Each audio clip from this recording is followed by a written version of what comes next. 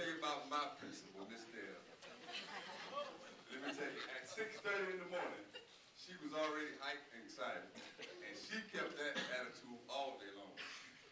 At lunchtime, I was sitting down eating my nice salad, and I looked around, and she was standing up, moving and moving. I said, "You're not going to eat?" And she said, "Oh, no, I eat protein shake." I said, "Oh, so I should stand up and eat my food while she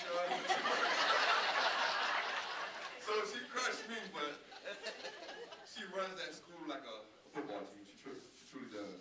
And it was an incredible experience. I enjoyed it.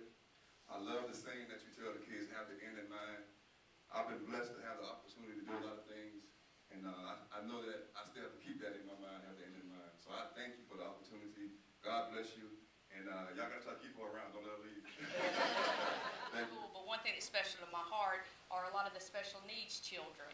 And once I got in there, it was amazing to go into these classrooms and see these children getting to, interact with everyone and actually learn, and seeing how caring the teachers were. And I think is something that is above and beyond anything you all could ever imagine. Most of you are in your traditional teaching environments, but ETA has the tremendous task of trying to transform lives of people who are more non-traditional, in my mind, who have special circumstances that would normally cause them to just give up.